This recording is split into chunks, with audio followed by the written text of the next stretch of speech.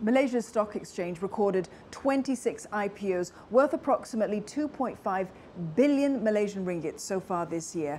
Now, as exchanges around the world cope with rising inflation and trying to grow their investor base, we speak with Bursa Malaysia's CEO, Datuk Muhammad Umar Swift, to find out their plans and growth strategies. Umar, welcome. Thank you, Dawn.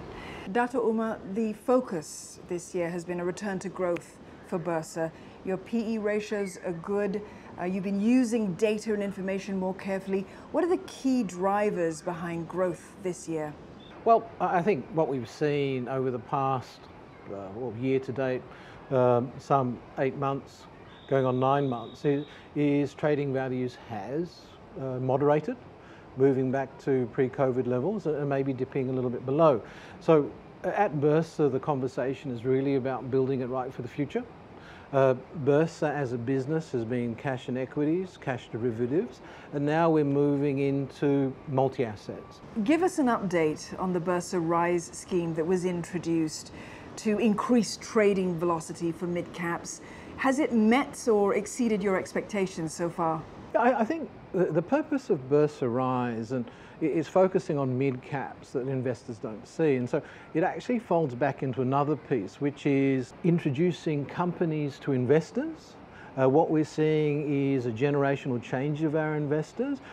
COVID has brought us a whole new younger group of investors, and we want them to see what's available. And Bursa Rise is a part of that. So we've taken what we'd like to call unpolished gems, good companies who could perhaps do better on their investor relations, and we make an investment with them on actually raising their profile, and we're seeing traction with that.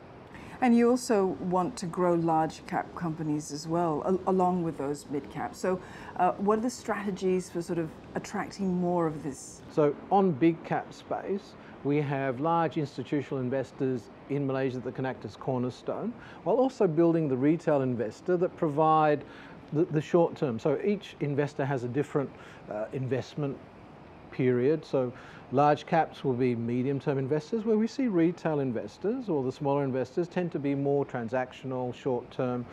Some are as short as a day, some will be weekly, and we sort of analyze what these retail investor groups are doing. And so from a Malaysian context, we reach out and make the market attractive because it is deep. What we've seen over the last 8 months is clearly very good support for new issuances. IPOs have done very well, oversubscribed, have performed well on listing. And so despite the moderating trading values, we're seeing good support for new IPOs. You've had a strong pipeline of those IPOs. Bursa has been attractive to those companies, but some of the very big ones have bypassed Bursa. They've gone on to look for, they've been willing to pay a premium, of course, to go list in other jurisdictions. What is Bursa doing to attract some of the bigger players? I'm sure you're talking about our friends at Grab. If you think about, and let's talk about Grab, you think about Grab, it would have been 4 times larger than Maybank, our largest. So from a market perspective, let's be realistic, that would be systemic risk to us. That being said, I think the team's doing some wonderful things at Grab. We'd love to have them dual listed, but it's always got to be the right thing for the company itself. So we acknowledge, you want to maximize price, there will be certain markets you need to maximize price in, and we take that view. There's plenty of geopolitical risk on the horizon, Umar. What is the game plan to counter what we're seeing with lower trading volumes? We've got inflationary risk pressures, higher interest rates as well. Everyone is concerned about inflation and the impact of inflation. So from the exchange's perspective and how we look at it is, it gets back to what investors are concerned about. And so investors are concerned about risk, value creation. So it's about making sure companies are they're getting their narrative right, stepping up rather than keeping up. So there's that one piece. But at the end of the day, exogenous factors are what they are. We look forward and we are concerned about Northern Hemisphere winter, what that will do to energy prices, because energy prices will then move into inflation. It already has. And that will, Malaysia's a trading nation, and Malaysian companies by nature are supporting trade. And so if we see GDP moderating significantly in China, we see issues with one of our other larger markets in Europe. So will that impact profitability? Well, we're domestically demand driven at the moment, which was reflected in the published GDP of 8.9%, which was tremendous. And we're forecasting 6.3 to 5.3 for this calendar year. But there should potentially the headwinds driven by exogenous factors, which are inflation offshore, the impact of the Russia-Ukraine conflict, and so on. And a final question for you, Umar.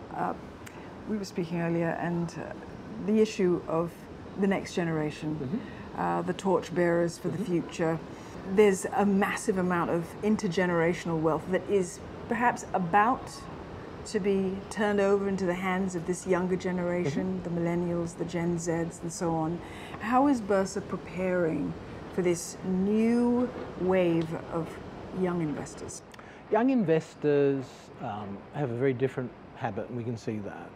And so from an exchange perspective, we've actually begun analysing how people trade and how they behave and how they like to do business or how they like to interact.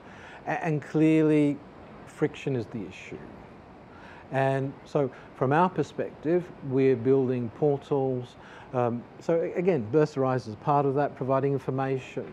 And as it goes, the other piece, of course, is providing bite-sized learning opportunities. A well-informed investor, a well-educated investor, I mean, please, if it is too good to be true, it is too good to be true. There's no doubt about it. And so getting that message across. And there's a great deal of disinformation. So what we're doing at the exchange is we want people to use verified information. Please make the decisions. We don't judge your decision, but we'd like your decision to be based on fact.